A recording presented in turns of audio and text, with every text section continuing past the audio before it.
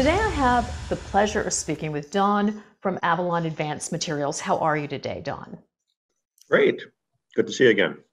Don, let's just start with the big breaking news. Shareholders have responded very favorably to the fact that you're going to be building Ontario's first regional lithium battery materials refinery in Thunder Bay. Let's just start there. Well, we've always recognized that that was the key step to be able to start these supply chains here, is establishing the midstream processing capacity. And we always felt that it should be designed to be able to accept concentrates from other emerging new producers.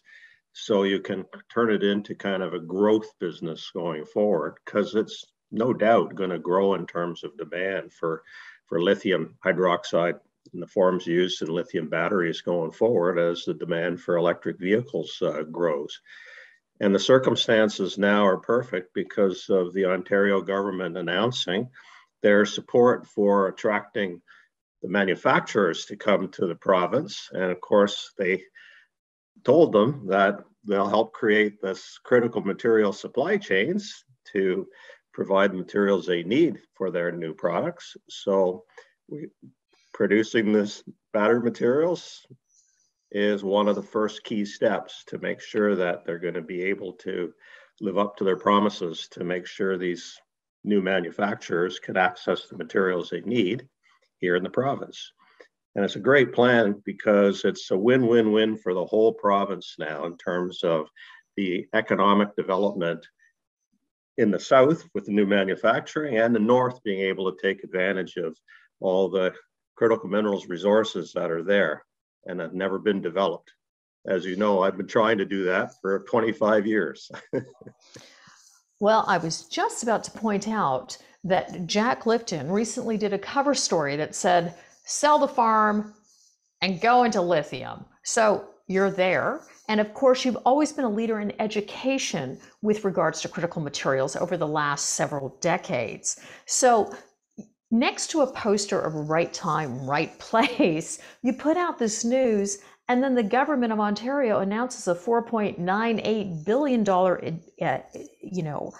investment in the development of the supply chain for battery materials. I don't even know where to start. Can you comment on this, please? Well, we knew that it was going to come, didn't know exactly when. So we've been working on trying to find that strategic investing partner and someone interested in committing for the offtake on the battery material product, because that was always the key step in order to be able to justify accessing the capital to create the facility to produce those materials. So finally, we found an investing partner to join us. That was introduced to us by a government agency, Invest in Canada. And that's got the ball rolling for us now. They're very interested. We're now working out the final details on the next steps here. But in the meantime, since we've got it disclosed now, we are going to establish this facility. We're getting more and more expressions of interest from battery manufacturers on offtake for the products. So all coming together nicely now. Takes time. And you can't put out news every day, unfortunately. Usually you're under some kind of confidentiality agreement when you're talking to companies you want to do business with, but everything's moving in the right direction now. So Don, in addition to the partnership, and in addition to the extraordinary news that the Ontario government put out, making us really a global leader, the federal government came out with an announcement which also seems to say we're all standing behind Avalon Advanced Materials. Can you tell investors out there what I mean by this? Well, they've been listening now too. I've been trying to communicate the messages to government, both federally and provincially, on the next steps needed to get these supply chains started. And they're now recognizing what those next steps are and starting to implement strategies to help encourage more investment in this sector on all the steps needed to create the full supply chains going forward. And it's very important that governments show its willingness to provide some support for this going forward too, in order for it to attract more investment interest from other international investors that may want to take advantage of our critical minerals wealth here in Canada. So by indicating in the budget they're prepared to support creating these supply chains, that's sending that very positive message to manufacturers generally and international investors. Well, speaking of that, you were just telling me at the onset of this interview that you just spoke at the Benchmark conference. Is that correct? Yeah, they held their first live in-person world tour event in Toronto there yesterday.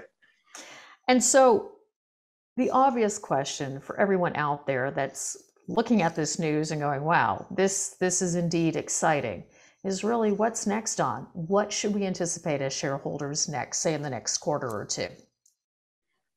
Well, we're going to get going right away on our feasibility study work, both for the refinery. In fact, I'm heading to Thunder Bay tomorrow to review a few more potential sites for it. There are quite a few locations that could meet our needs there. So I'm going to go have another look and talk to some people in the municipal government there on the process to move forward, get everything started there. And in the meantime, do the same thing at our Separation Rapids project site. And there I want to actually, we recovered a bulk sample from that resource there last year. Couldn't find a place to get it processed quickly, but we're now in the process of acquiring our own demo scale DMS facility so we can do it ourselves to produce some trial quantities of the petalite lithium mineral concentrates that can then be used for further process test work on our battery materials flow sheet so we can finalize that.